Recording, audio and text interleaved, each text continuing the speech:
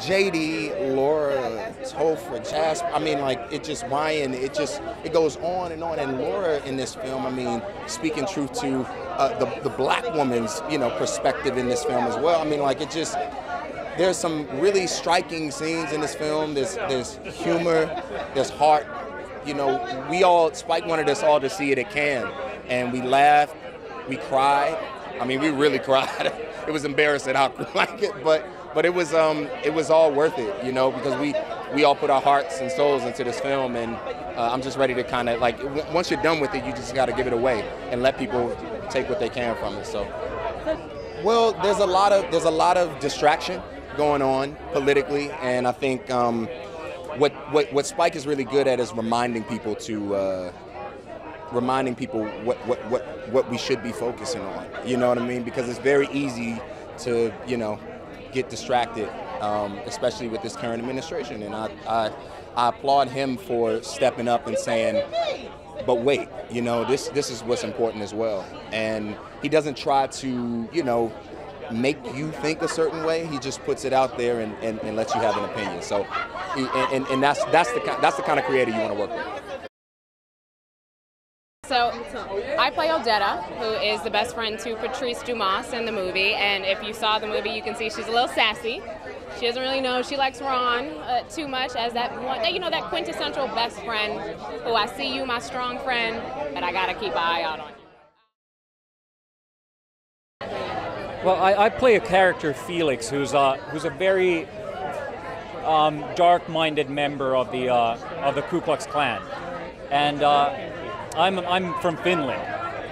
We don't have Ku Klux Klan, but we do have racism, just like any other country in the world. Less racism than there is here in the United States, but we still have it. And the way I wanted to play the character, my only goal as an actor was to try and play a real person, a real life human being, not a caricature. I was hoping that there's something scary in the character, so that hopefully it would be one of the most anti-racist things in the movie, in this film. Exactly, so that people actually see that these people, these idiots, exist, and they're next door neighbors, and they're everywhere, and then hopefully would, make people think at least a little bit of the state of affairs in America. And when it comes to racial issues, this is the most terrible out of all of civilized world.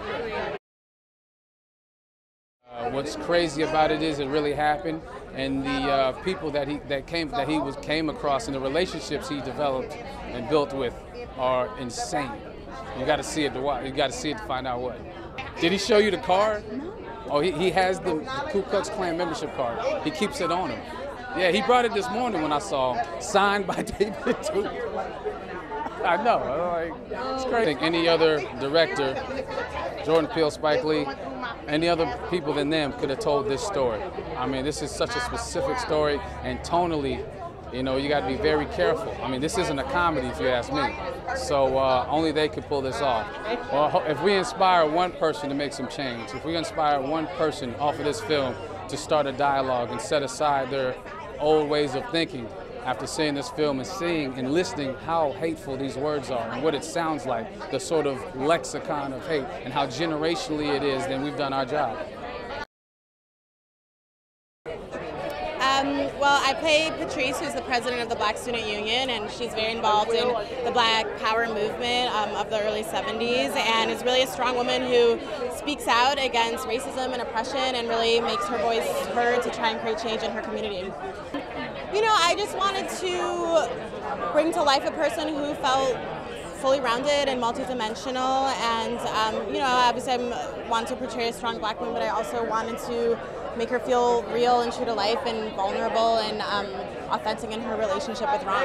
So, yeah. I mean, the dream is forever to be in a Spike Lee joint. For me, that's what made me want to be in movies, were his films. So this is honestly just a dream come true. You know, it's this is a period piece, but we are speaking on subjects that are completely relevant for right now, and all of our themes and all the issues that we touch on are actually related to our current time. So I think it's really a timely film. Yeah.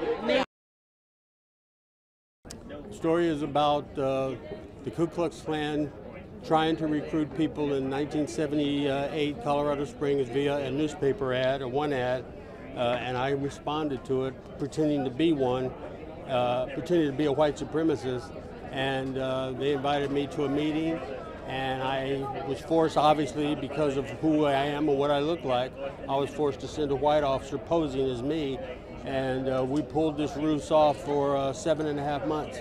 Why is it so relevant? For us to be watching this movie. It's relevant because what happened in the 70s in Colorado Springs is still going on today.